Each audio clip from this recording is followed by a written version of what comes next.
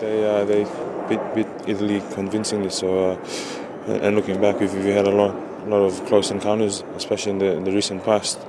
And I'm sure this weekend will be no different. We just have to be on our toes and make sure that what we can control is our structures and stuff like that, and be on top of that leading into this weekend's game. Expecting a high physicality, game up front from their forward. Obviously they come from Europe, so they're going to bring strong set piece, especially they're more in their scrum. So that's what we'll be expecting up front.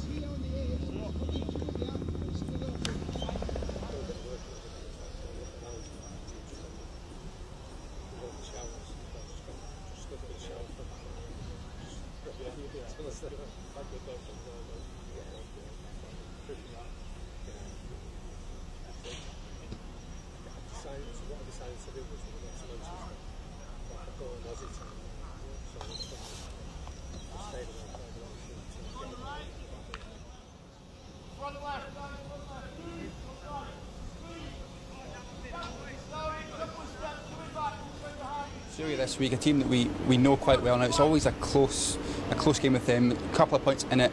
What do we need to do to get over that game line and get a good result on Saturday? We need to make sure that we train well this week and all of our first phase moves are polished up. We need to make sure our defence is spot on. We know how good Australia are in attack, and they've got some very special players, so we've got to make sure that our defence is spot on throughout the game for the full 80 minutes. And we need to make sure we win that kicking battle as well, so our kick chase needs to be spot on. We've got some great counter-attack players too. Yeah, I think they're massive.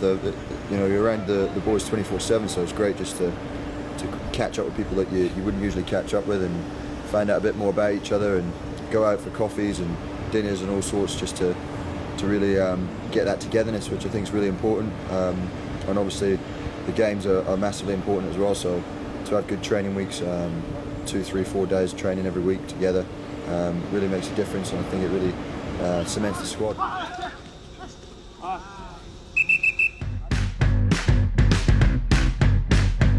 What are the best and worst things? That's a funny question, that one. I found out I've got much bigger quads than Rory Hughes, so it's probably the best thing.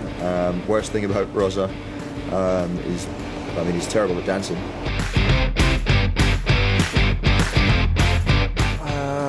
Best thing, he's fairly chilled.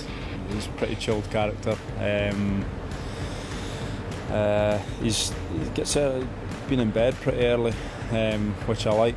We're tucked up by probably 10 o'clock, which is not a bad thing. Worst thing, he's actually, might be surprised, a pretty bad snorer. Which normally to the big guys, the front rowers are always complaining about snoring. Finn can make a bit of noise.